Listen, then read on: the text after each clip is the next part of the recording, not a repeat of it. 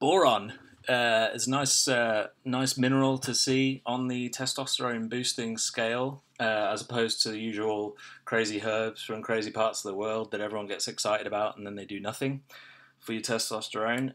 Boron is an everyday micronutrient that's in your diet. In fact, it's a mineral, and you get just enough of it in your diet to satisfy most of the boron requirements, but testosterone boosting is a different kettle of fish, and often we find that just supplementing a little bit more of something might help us. Now, boron's one of those supplements. It doesn't take much. The scientific research that's looking into it says between sort of 5 milligrams and 10 milligrams. So that's, if you know anything about supplements, then that's not a lot of powder at all. So that can fit snugly in the pill alongside other testosterone boosters or libido enhancers or even muscle supplements.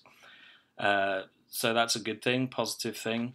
And the way it works, or at least I think the way they think it works at the moment, is by inhibiting the sex hormone binding globulin, which is a mouthful to say the least, but is one of the problems, as it were, for testosterone or free testosterone levels. So as we get older as men, and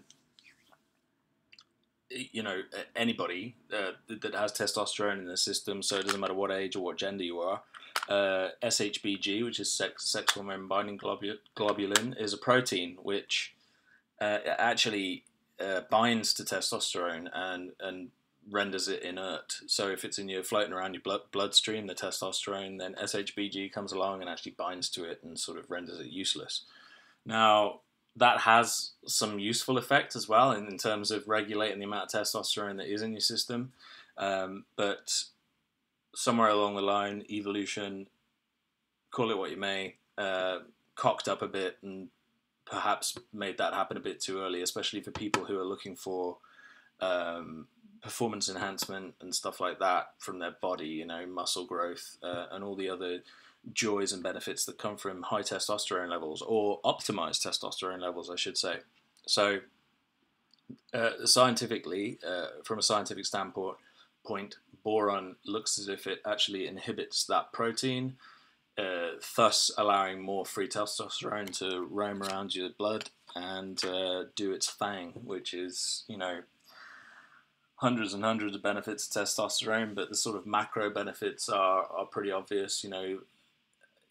There's debate as to exactly how much boosted levels of testosterone impact your muscle growth and strength, but we'll leave that one there as a probability. We'll also say, sexual libido, drive, fat burning capabilities, concentration. It has cognitive effects as well as physical effects. It has sexual effects. It has, health effects in general. Low testosterone is a bad thing. So take a look at Boron article and see what you think. The dosage is good. Seems to be safe enough. Although there is obviously a level of toxicity with boron, but it's quite a lot more than the recommended dosage. I think it's sort of in the 1,000 times more than your dosage.